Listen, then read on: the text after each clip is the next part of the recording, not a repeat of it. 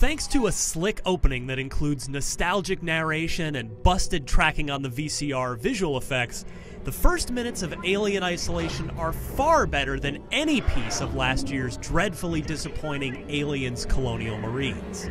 Hey, that's pretty good. But by the end of the 15 to 20 hours I spent with this mono-E xenomorph survival horror show, I wish I'd stopped after the first half dozen.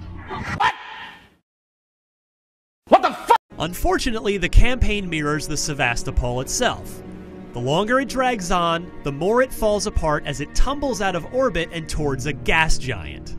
Ripley's nightmare became my own as Isolation moved its goalposts back so many damn times that I had to laugh.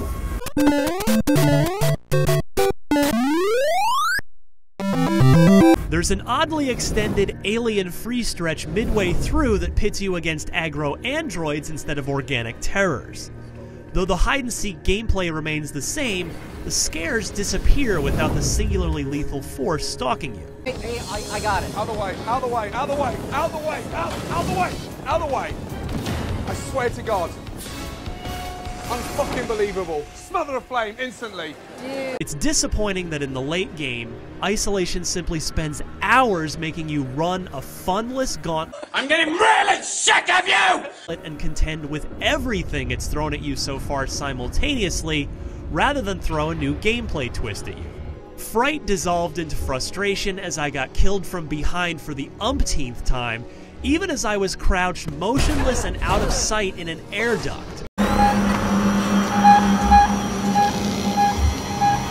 The survival horror joy found in the campaign's early hours is completely and permanently erased.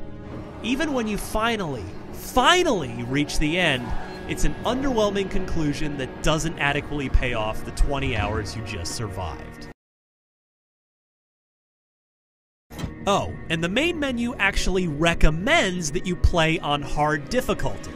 Here's a pro tip: don't do that! Minimize the alien's keen senses and it'll minimize your pain. There's nothing to wear. Did you guys hear that? I'm scared. Let's hope this thing works. It's an animal.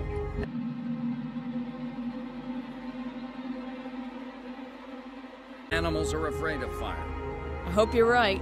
To complain that a game's too long, but when the genuine scares of being hunted by an unstoppable predator are so diluted by repetition and padding. What's this? Huh? What's this, motherfucker? What's this? Isolation's epic length really does work against it.